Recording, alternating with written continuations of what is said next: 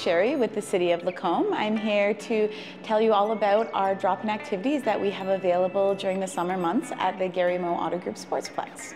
You can pick up a schedule here at the Sportsplex that gives dates and times of all of the drop-in activities, or you can visit Lacombe.ca/drop-in to find the schedules posted online.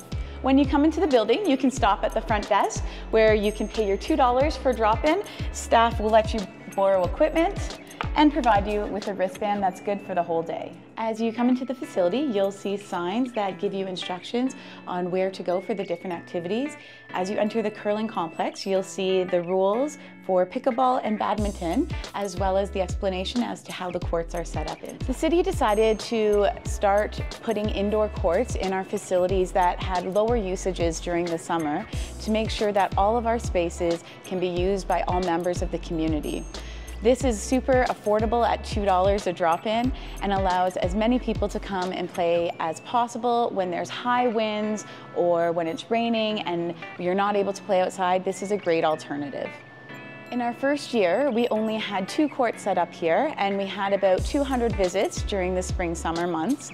Last year, we had over 500 visits, and this year we expanded to 6 courts, and right now we're over 750 visits just in May alone. This shows the popularity of this indoor amenity.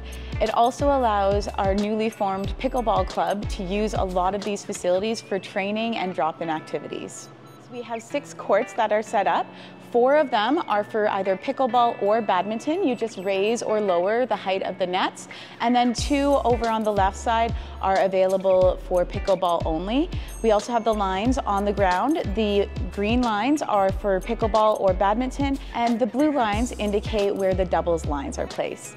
To come in, you can bring your own equipment. We ask that you wear clean indoor shoes. You can bring your own pickleball, badminton equipment, but if you don't have any equipment and are just new to the sport, we do have equipment available at the front desk that you can borrow.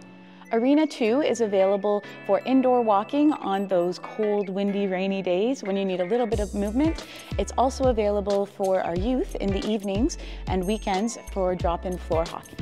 On a nice day, come on out to the outdoor rink where you can find pickleball nets, paddles, and balls available in this locked box.